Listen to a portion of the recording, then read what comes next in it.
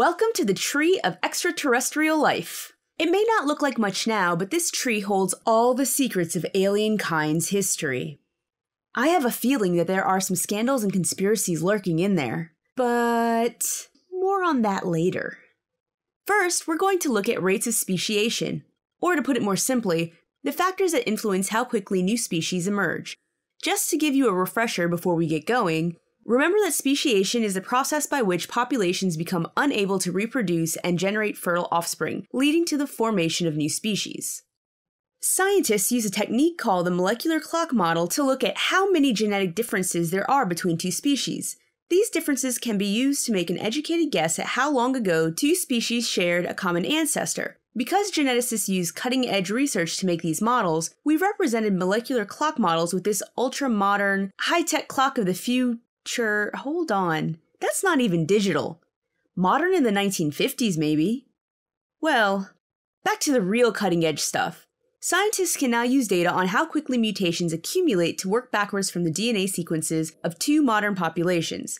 This allows them to estimate how long ago the two lineages were similar enough that they may have belonged to the same species.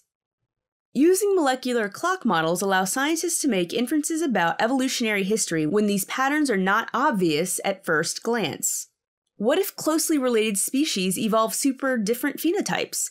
Or distantly related species evolve super similar phenotypes? In these situations, DNA sequencing and molecular clock models are extra valuable in figuring out who is most closely related to whom. So, molecular clock models can be used to estimate an evolutionary timeline, but why is the timing of speciation so variable in the first place? How fast populations diverge from a common ancestor and undergo speciation is often dependent on the ecological niches they occupy. Wait, niche? Niche? Fun fact, both pronunciations are correct, and I hate the English language. But anyways, an ecological niche is the role a species plays in its environment. This qualian's niche is inhabiting the niche in this tree. You see what I did there? A niche includes the things a species needs to survive, like their specific food, habitat, and climate requirements. A niche also includes the roles a species plays in their ecosystem, like being another species' prey or competitor. I'm sure part of this qualian's niche is devouring all the tasty alien grubs in there. When all populations of a species occupy the same niche, reproductive isolation is usually rare. Since individuals are in the same place at the same time, they have plenty of opportunities to mate. In these cases, speciation proceeds very, very slowly.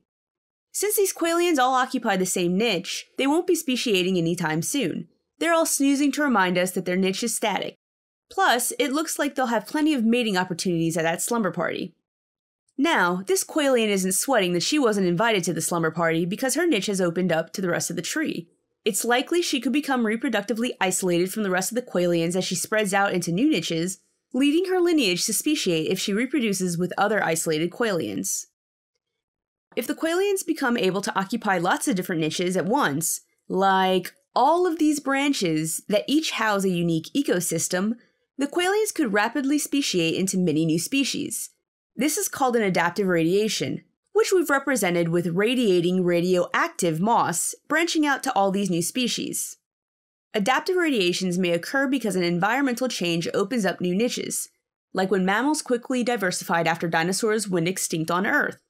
Alternatively, radiations may also happen if a novel phenotype emerges that allows individuals to occupy new niches, like birds quickly diversifying when flight allows them to reach new habitats. Now, from the look of those alien birds, I think maybe I should be worried about this radiation too. Okay, well, there's a lot going on in this tree. So before I march straight into my doctor's office to get this radiation stuff checked out, let's review this qualian history. Molecular clock models analyze the genetic differences between lineages to estimate when two species last shared a common ancestor.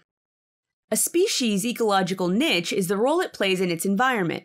As it turns out, the niches a species occupies are crucial for determining if and how fast populations will undergo speciation.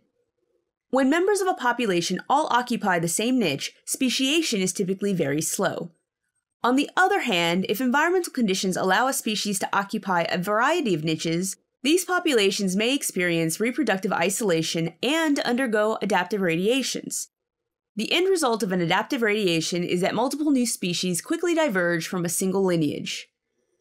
Well, I better head out before I expose any more dark evolutionary secrets. I have a feeling I'm already on the Qualian government's watch list. Wait, has that white van been following me the whole time?